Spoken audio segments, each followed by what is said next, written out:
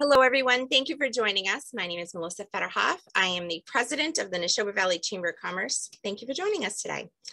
The Chamber has had a long-time partnership with the folks at Mount Wachusett Community College, including their ongoing sponsorship of our public policy series. Mount Wachusett Community College is home of the Senator Stephen M. Brewer Center for Civic Learning and Community Engagement, which promotes positive social change and healthier, more vibrant communities through innovative programming and partnerships. I would like to introduce Leanne Scales and hear about what is happening at Mount Wachusett that you would love to share. Leanne. Thank you so much. And just to underscore how proud we are to be part of this series. It's extremely important for folks to get together and talk about topics. And the one today I am really excited about.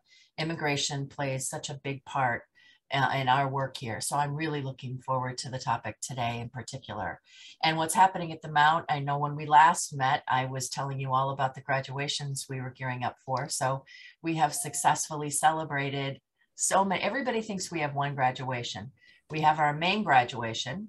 We have an early college graduation, and those are for high school students getting college credit. Then we have a nurse's pinning, a vet tech pinning, and a dental pinning. So our campus has just been alive with celebrations, which has been very exciting. And then to talk about something that's not quite as glamorous, but that's really important, and I want you to know the step that we're going through. Later today on our campus, we're going to have our very first preliminary meeting with the gentleman who's leading our NETCHI team. And NETCHI is an accrediting body. So all institutions of education, higher education, and K through 12 go through a voluntary accreditation process. And although it's not glamorous, it's deep work. And we have had a series of teams looking at every single aspect of the college, everything we do, from our business office to the more student-centered, offices like advising and admissions, which my colleague Marcia works with, who's on the call today. And then it's a look at yourself. So you're self-critical and you talk about what needs to be better. And then you make a plan for how you're going to address those things that need to be better. And then a team comes to your campus, they have multiple visits, they ask for more data. It's a big process, but I'm grateful for it because without accrediting bodies, higher education, it gives us one more layer of credibilities. Of course, we have credibility to our students, to the taxpayers, but this is one more layer. And it's a really good process. And I'm looking forward to today. It's our Get to Know You Day with the lead of our NETCHI team. So thank you for allowing us to sponsor, Melissa, and we look forward to next year too. Thank you. It does sound like a very exciting day. Can't wait to hear more about it. Matt Keswick, our public policy consultant with Keswick Consulting, isn't able to join us today, but I'm sure he would want to do a last-minute reminder that if you are interested in joining us at our Beacon Hill Day, today is your day to sign up. Let me know. If we don't have enough interest at this time, we'll probably look at rescheduling. Without further ado, I'd like to introduce today's guest speaker, Mary Truong. In May 2015, Governor Baker appointed Mary to serve as the executive director of the Mass Office for Refugees and Immigrants. ORI is primarily federally funded and serves as the Refugee Resettlement Coordinator's Office. The mission of the agency is to integrate refugees and immigrants into the fabric of the Commonwealth. Primary service provisions for the agency include citizenship, workforce development and training, health programming, and other service provisions touching populations across the lifespan and across the state. Prior to joining ORI, Mary served as the Director of External Relations and Patient Relations at Dorchester House. Mary has served on many boards and commissions, including Boston Human Rights Commission, Governor's Asian American Commission, the Dorchester Board of Trade, and the Greater Boston Habitats for Humanity in Dorchester House. Currently, she serves on the UMass Boston Institute for Asian American Studies Advisory Board and the Executive Office of Labor and Workforce Development Council on the underground economy. Mary also has an extensive banking background and serves as Vice President for Fleet Boston Bank of America, Corporate Community Development Department for 10 years. Without further ado, I would like to turn it over to Mary. Thank you. Thank you. Good morning, everyone. First and foremost, I'd like to say how honored I am to be invited by Matt to join you. And I want to say that it's truly is an honor for me to speak to you, especially on the topic that I'm passionate about. So I've been in my role for 7 years now, doing this work and focusing primarily on refugee resettlement since we're heavily federally funded. But this morning, I would like to give you just an overview of what ORI does and how we've been able to help refugees and immigrants. And since we are a small group, I would like to give you, I would like to ask that you give me a bit more time to share with you detail of our program and services, and stop me if you think that you already heard enough and that we can go into question and answer, because I would like it to be interactive. And that it's useful for you to hear from me rather than a waste of time. So thank you so much again for having me. So the overview of ORI and the population served and the demographic and service area, and then benefit and services that ORI provides. So I would like to ask that Melissa help me upload my PowerPoint presentation, and we can just glance through it since you already knew pretty much the mission of our office. So again, is to promote the full participation of refugees and immigrants to become self-sufficient individual and family in the economic, social, and civic life of the Commonwealth. Thank you, Melissa.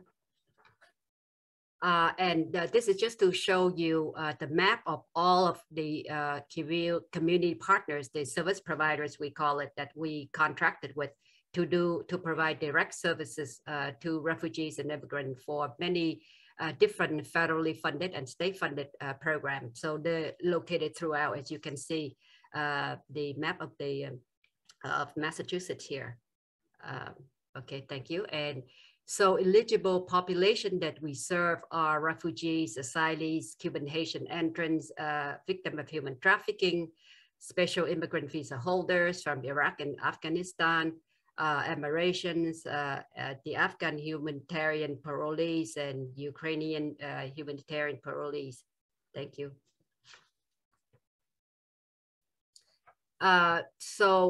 If you look at the history of the changes over the years from 2019 to 2022, you can see the refugee admission ceiling changes a bit.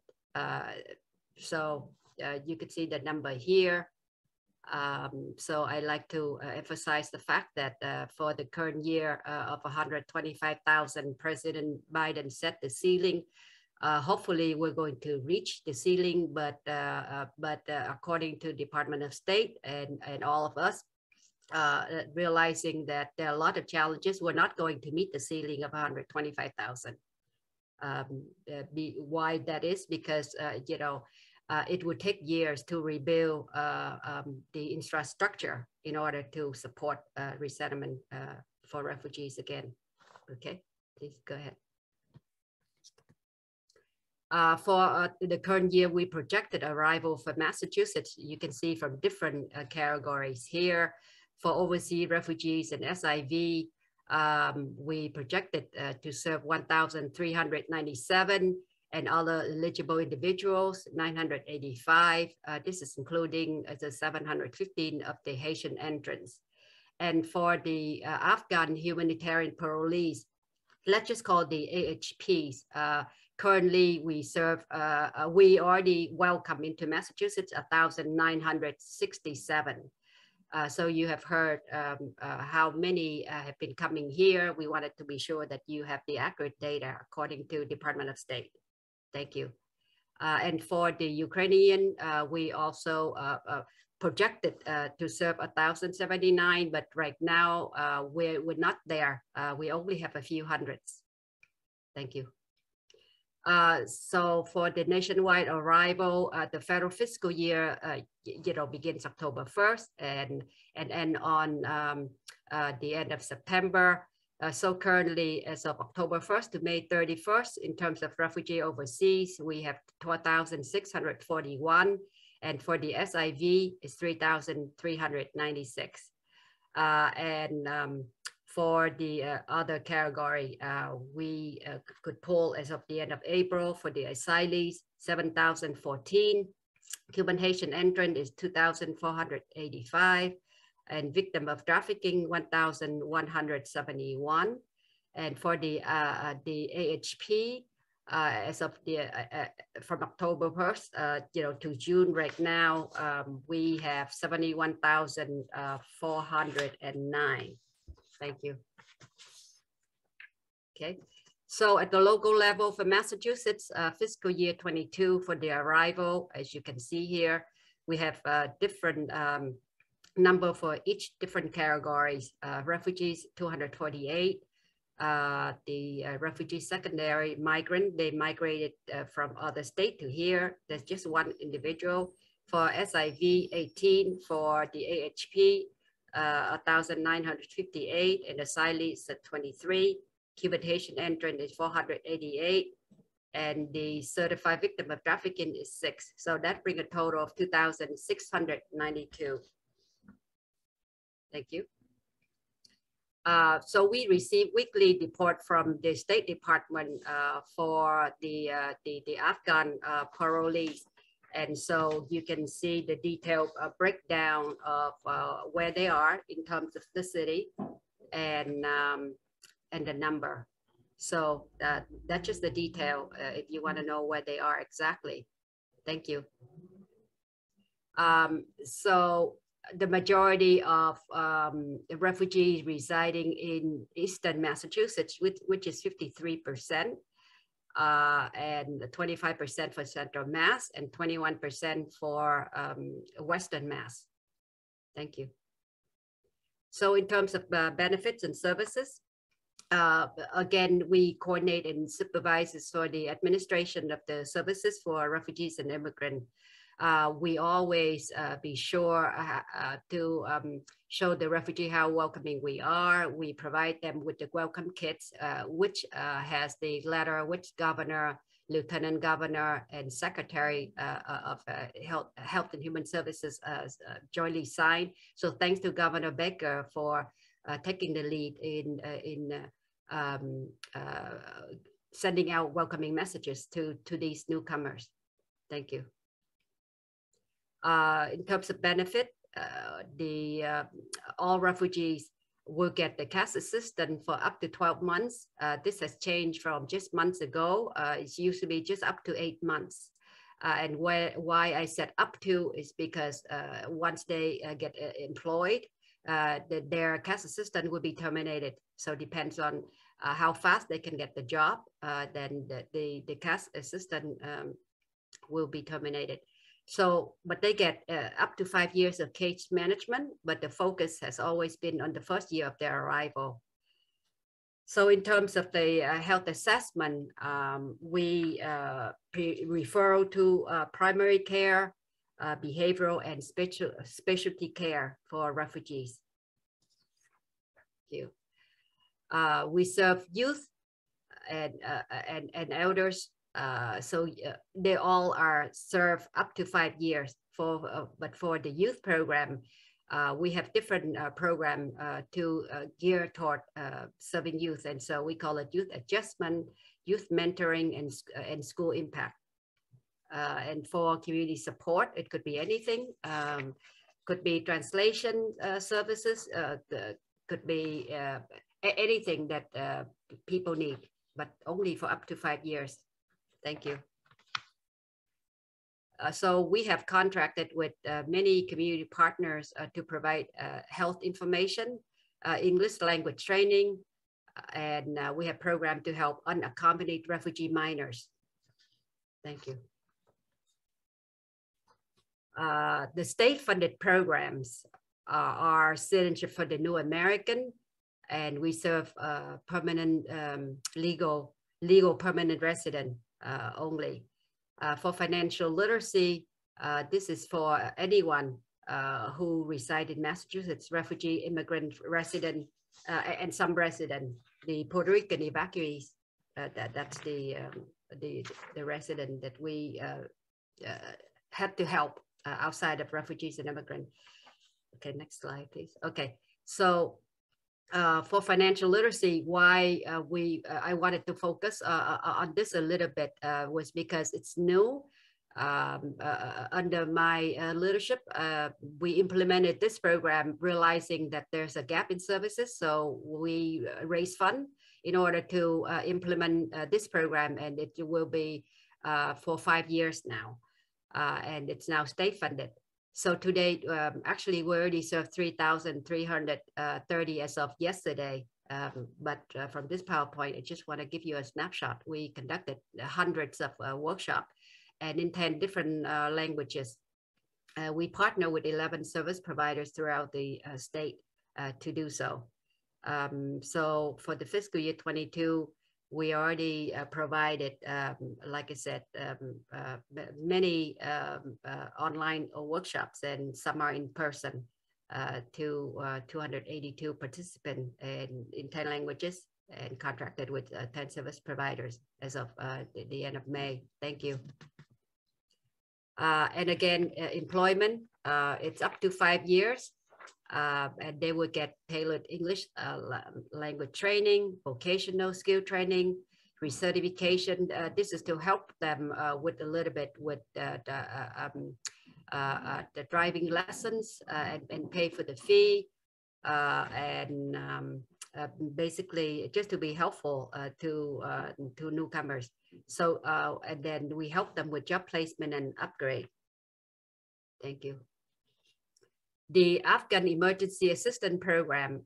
Now, first of all, for the first time, the governor and state legislators funded the refugee resettlement agencies, and there are 6 of them, realizing that there are so many Afghan parolees coming to the state. The state wanted to be sure to help both the service providers, the refugee resettlement agencies, and the clients, which is the Afghan parolees, $12 million to support them. And so we contracted with 6 resettlement agencies, and the services include the direct assistance and immigration assistance, 37.5%. If you look at exactly what does that mean? So the funding go toward direct assistance and immigration assistance so that they can adjust their immigration status. Thank you. And the state governor legislator did the same thing. They dedicated $8 million to support up to 1,600 Haitian that reside here. They arrive through different qualifying statuses, but the temporary protected status that you could see, and that we contracted with one Haitian serving organization called the Immigrant Family Services Institute to provide direct assistance and immigration assistance also to the Haitians. Thank you.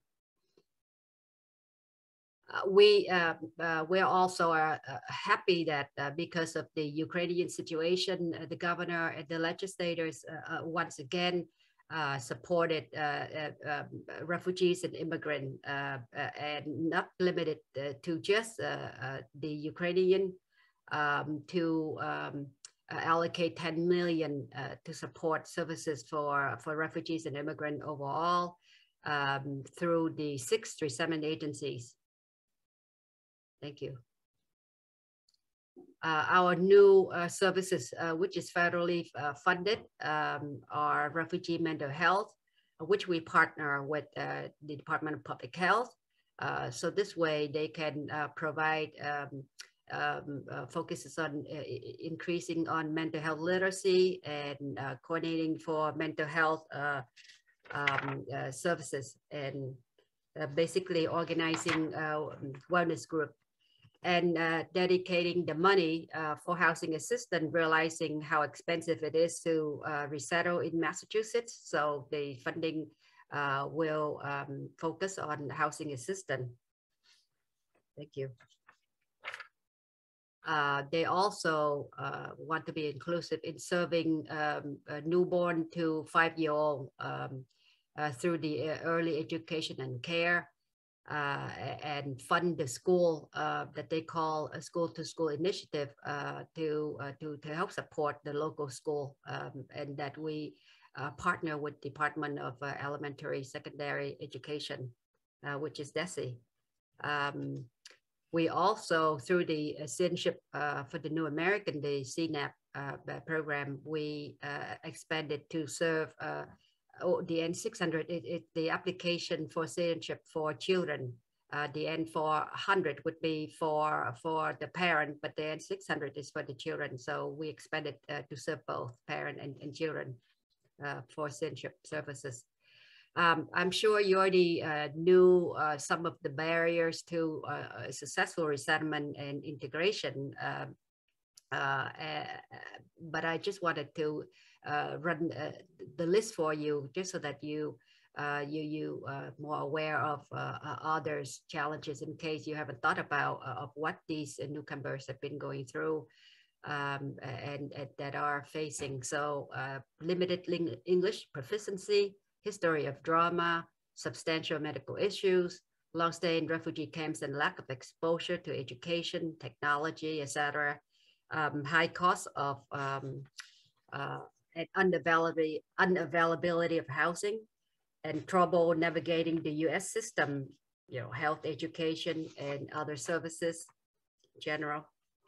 And then lack of transportation in many areas, driver licenses, weather, culture, food differences, lack of supervision of youth while parent at work. Oftentimes, parent work more than one job. Kids are left at home, unsupervised. Path to citizenship, anti-immigrant sentiment. Okay. So I was wondering whether you would be asking me how can you be of help to the Ukrainians, since they are the recent refugees, parolees that arrived here. Like I said, again, we do not have more than thousands of them coming here as yet. We're waiting. But in the meantime, if you would like to help them, there's so many ways to help. The obvious would be, to donate, to volunteer for even the local refugee resettlement agencies, the 6 agencies that I mentioned, or you can choose to help the USAID or the Red Cross, because they always like to solicit anyone who's willing to provide any support that each is able. You can volunteer, you can donate. So you can teach English for the local resettlement agency. Do anything you're able to. Donate furniture, basically anything. So I just want to be helpful in putting this information here for you in case that question come up. So thank you so much. I think that's the end of what I have to say, and we have more time for Q&A. So I appreciate your time, and I hope that the information has been helpful to know a bit about ORI. Sorry, I was muted.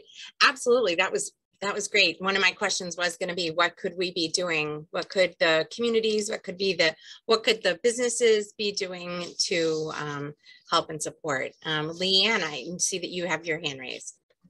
Yes, and I know you spoke about learning English and that people can volunteer to teach it. And I know here at the Mount we have long waiting lists for any ESL programs, particularly those that are free. And so immigrants don't usually have a lot of resources to pay for that kind of. So I would love to hear about any legislative efforts, or as to Melissa's point, what can we do? Because that seems to be one of the biggest barriers. Yes, and I totally realized that when I first joined the agency. So this is why we try to gather resources, information, and we put on our website. Well, we need to update it because every year the information changes. We know that there are not enough ESL classes for immigrants to enroll in or to access to, and so we we try to we did reach out to Department of Education to see if there's any way where they can give more funding for us in order for us to contract with any institution or any individual that would want to focus on creating more ESL program training to support them. So I think that in terms of the funding, the Department of Education received a lot of funding from federal government also for that particular training. I do not know the detail of exactly how much that they have received, but realizing the federal government, especially through ORI, they realize that if there's so many refugees coming to the country, they have to put more support toward ESL training in particular, and others like case management and employment and so forth. So it has been a wonderful year with so much money to be had for the resettlement agencies to focus on all of that. Like I said, employment, healthcare, education, etc. Great. Carolyn. Hi, thank you. That was a great presentation. I really appreciated it. I work with Habitat for Humanity. So generally we'd be working with immigrants once they get legal status, but on the side, I'm also working with a neighborhood support team, supporting a couple of families, Afghan refugee families. And I thought their status had changed from parolee. Yes. Are they still?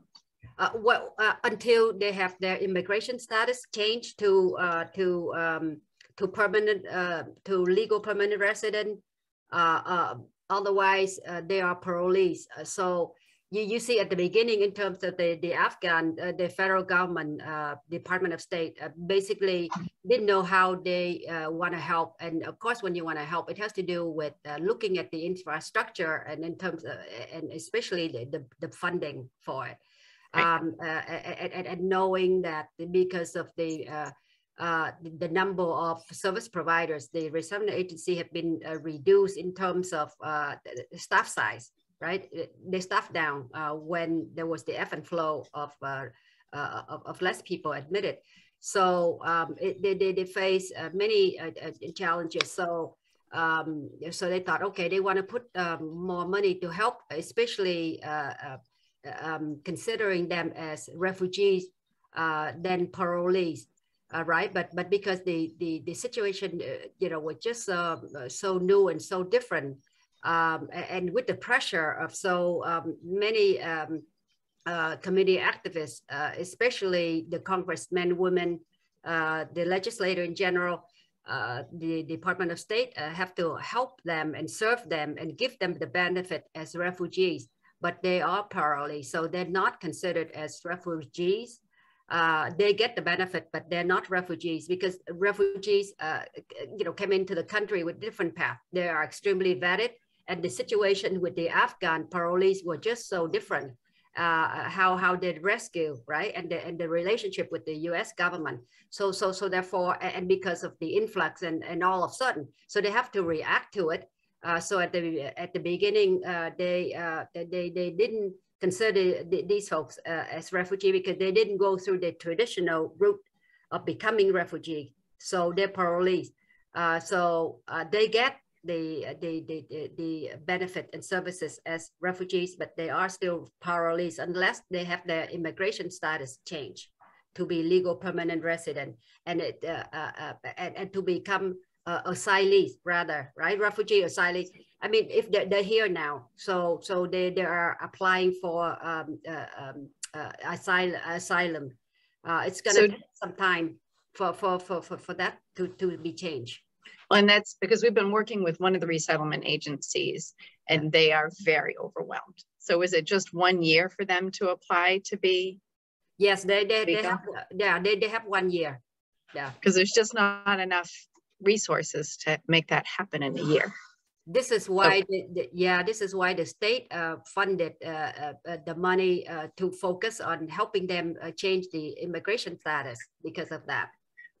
through the three state funded, dollar that I mentioned, the 8 million, the 10 million, and the 12 million. Do you feel like that's been trickling down the way it should be to helping? I think it's very challenging for resettlement agencies to work on it as quick as they could, because the number of lawyers that are available for them to work with. So they're hiring lawyers right now. They have been trying to hire more lawyers to help with that, or recruit volunteer to help with the application for these asylum seekers. Marcia. Hi, thanks so much. So I'm curious about if there are any bicultural and bilingual employment services that ORI offers. I work with a lot of refugee college students, and they often come in seeking career resources for their non-student family members. And I'd appreciate learning about any, career service referral opportunities specific to Central Mass, if there are any. So we contracted with just a handful of agencies to help focuses on employment. They are Jewish Vocational Services, Essentia in Worcester, in Central Mass. So Essentia has been the key organization that contracted with us to do so. So I think if you are in Central Mass, if you can work with Essentia, they have different job training program, and they also place refugee immigrant into jobs. And so I haven't asked them if they have more than just placing folks into jobs and provide a few job training.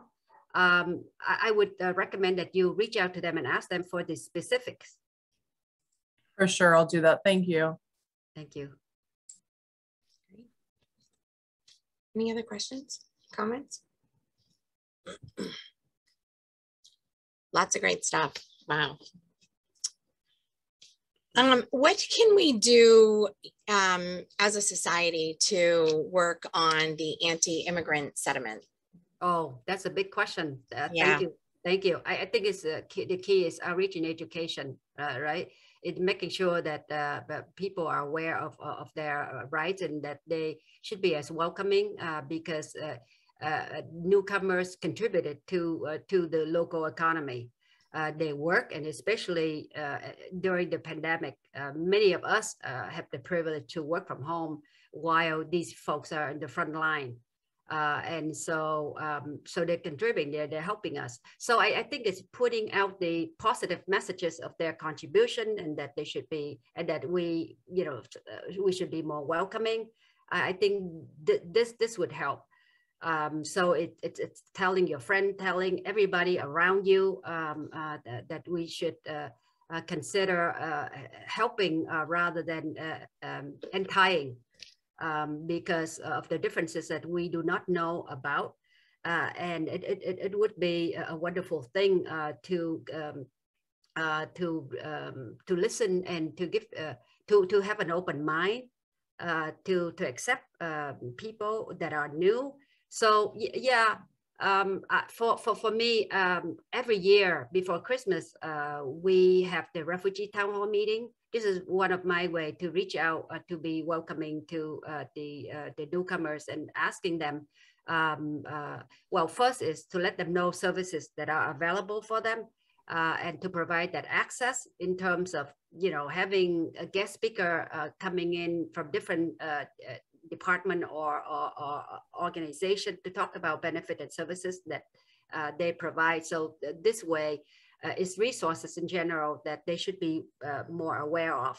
As you know, case managers from resettlement agencies, they're very overwhelmed with the daily support that they have to provide to many clients at the same time. So especially with with so many people coming in so quickly in a short time, They're just overwhelmed, and there are not enough people to help with the need that people are looking for. So I really think that it is important for us to reach out and to tell people that we're here, to help and provide that access in general. Perfect. Thank you. Thank you. Anybody else have another question or a last minute question or thought they want to share? All right. I think that's it. Thank you so much, Mary. This was fantastic. Really enlightening for me. And again, I think we really need to work together on the message of being more welcoming and supportive, and anything we can do. So we will share those resources that you shared in your PowerPoint. I am so appreciative of you joining us this morning and sharing your knowledge with us. Thank you. Thank you so much, Melissa. Thank you to each and everyone for your attention. Thank you. And thank you, Mount Witches Community College, for sponsoring this series. We'll keep you posted. Thank you. We'll keep you posted on our next Eggs and Issues public policy event. And I hope everyone has a wonderful day. Thank you very much. Thank you. Bye-bye.